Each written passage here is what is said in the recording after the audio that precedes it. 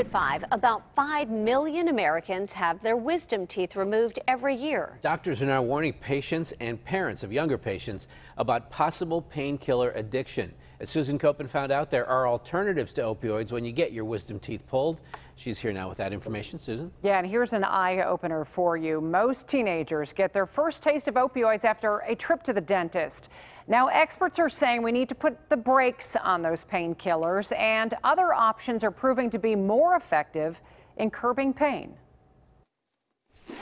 Charlotte Stevenson says her daughter's first taste of opioids came at 17 when she got her wisdom teeth out.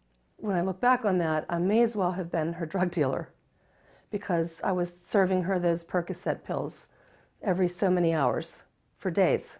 Eventually, she became addicted to opioids. Charlotte says her daughter has been in and out of rehab 6 times and is now 2 years sober. But she wishes she had asked more questions about the pain protocol and whether it was necessary back when her daughter was just a teen. I would have questioned, why are we using these medications? What are the other alternatives that could be done? I would have handled it differently as a mom. I feel remorse. Researcher Dr. Paul Moore with the University of Pittsburgh School of Dental Medicine says studies have shown that alternatives to opioids are often a better option for wisdom teeth removal. In fact, faculty at the dental school are now advocating for the use of non-opioid medicines. A combination of ibuprofen, that's Advil, with acetaminophen, that's Tylenol, works every bit as well as a Vicodin, as a Percocet, as those opioids, and doesn't have all the side effects. The American Dental Association has released updated guidelines recommending the use of alternative pain relievers and a maximum 7-day supply when opioids are necessary. And United Healthcare is telling its providers to dial back opioids even more. Looking at its own data, United Healthcare found 12% of all opioid prescriptions were being written by dentists.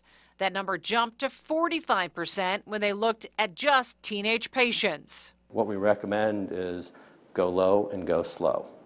No more than a 3-day supply.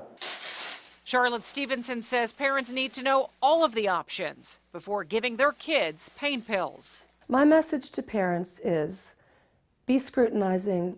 These opioids are very dangerous. And when someone walks into an office, that doctor has no idea if they're susceptible to addiction problems. And Charlotte is now raising her grandson while her daughter works on her sobriety. She says, and you heard it in the piece, that she has this remorse about giving the pain pills, but she says, I did what the dentist told me to do. It's so scary as a parent. And then you think, you get the prescription and you can have this bottle full of weeks worth of drugs sitting right there in your cabinet, even if you don't use them. Right, and that's the other problem. Okay, so maybe they don't use the pills for the wisdom teeth, but the pills are sitting there.